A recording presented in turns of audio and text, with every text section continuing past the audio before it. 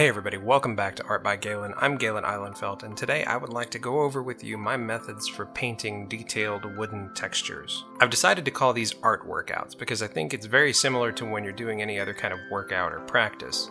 And like those other things, if we don't put in the practice with our artwork, we can't really expect to get the results that we hope for.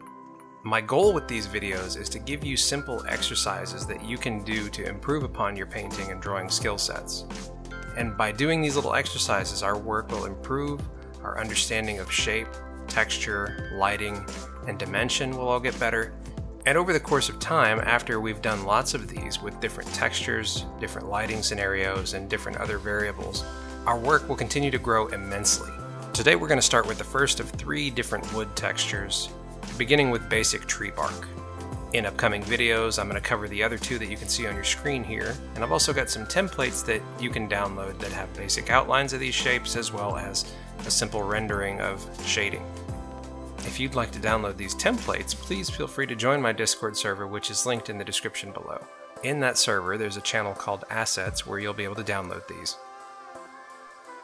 If you're wondering why these textures have been applied to these random shapes, I've got a cylinder, a sphere, and a cube.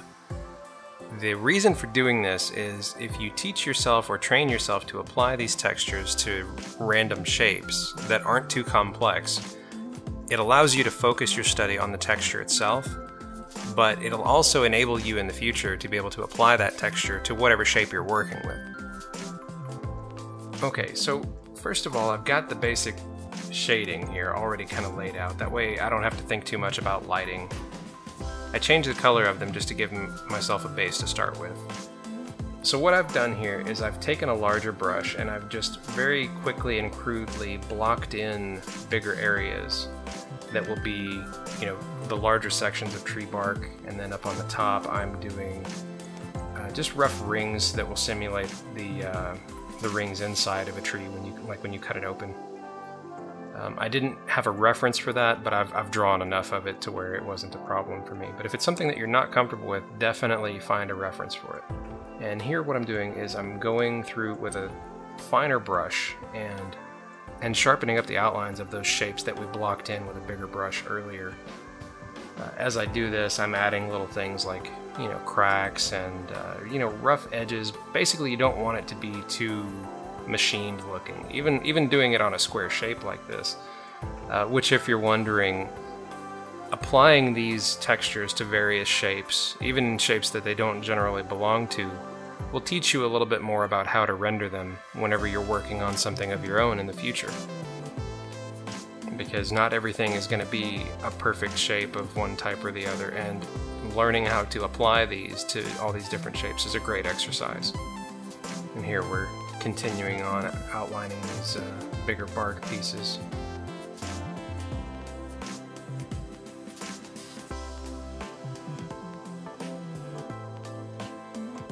Now we're going over the back area, adding some of the bark kind of coming up from behind.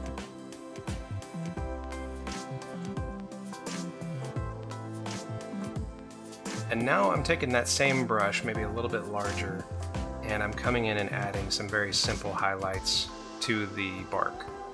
I want to leave the edges pretty dark because I want them to look like they're deep down. The idea here is just to add some subtle dimension to all of these pieces. An important thing to keep in mind is, even though they're all separate, appearing pieces of bark on the tree, they all are part of a whole. They have to be able to be recognized as a singular thing instead of just individual sort of scales, I guess.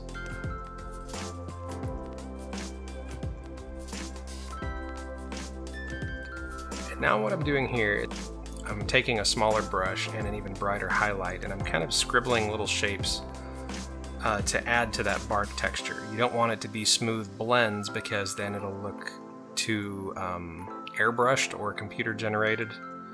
You want it to look rough. And honestly, I feel like with these types of illustrations, they look a lot better when you can actually see some of the paint strokes in the image. And you can see here, I'm just doing it very roughly. I do go back and smooth a few things out later on, but the majority of this roughness, this harsh texture of the bark will stay there.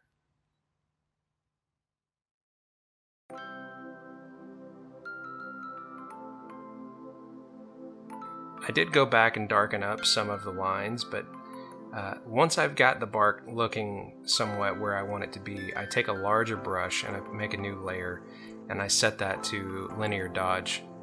And what that allows me to do is I can brush over a very dark color, but it will still give me like a real subtle highlight, and you can see I've kind of gone over some of the edges with it to sort of enhance the lighting. And now we're going through and blending out portions of the bark.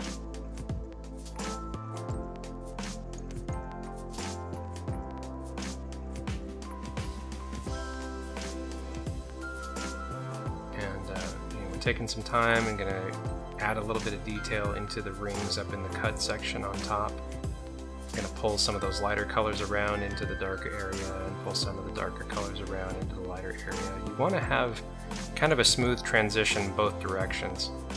And again, if you're not familiar with how this stuff is, definitely get a reference. Like just look up a tree stump or something like that, and you can see here I've taken a very small brush and I'm actually going in with tiny little rings to kind of enhance that wood texture. And it's already starting to come to life here.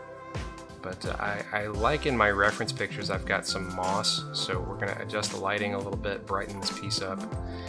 And so I sample that color and we're going to start just kind of really roughly blocking in some mossy areas to put here. And then once we've got them all blocked in, we will work on the kind of a similar method as to what we did the bark with. We're gonna do the basic highlights and shadows, and then start applying some of that texture to it. Mainly focusing on not making it look too airbrushed. You want a nice, like a chalk brush might work really well if you're painting digitally. Something sort of rough. See, now it's starting to really come to life now that we've got the shadows and the highlights in here. And with this being a cube, you've got to keep in mind that each plane is going to have a different amount of light hitting it depending on your lighting setup that you have for it. And it's just something you want to be mindful of whenever you're working on this.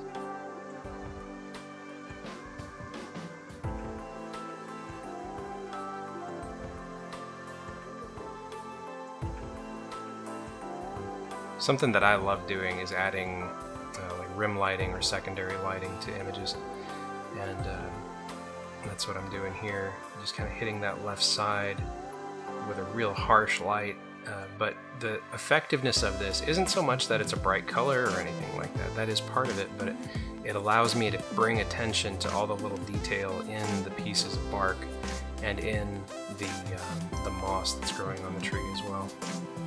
And I'm doing it with a color that complements the rest of the image as well. Like it doesn't blend in with it where it's not noticeable. We've been doing lots of really warm and almost like sunlight coming from the top. So I take some yellows and I do similar highlights coming from that top right edge on the bark on the right side. I really hope that you've enjoyed this art workout / tutorial. I'd love to see your application of this if you choose to do it on one of the other shapes or even a different shape of your own. But yeah, I'd love to invite you to like this video if you enjoyed it, subscribe to my channel if you're not, and check that description down below, join my Discord, and share your work with us. Share your work with myself and my community that we have there. It's very supportive, it's very open, there's artists of all levels that participate there, and hopefully we can all grow together. And so, until next time, keep creating and take care.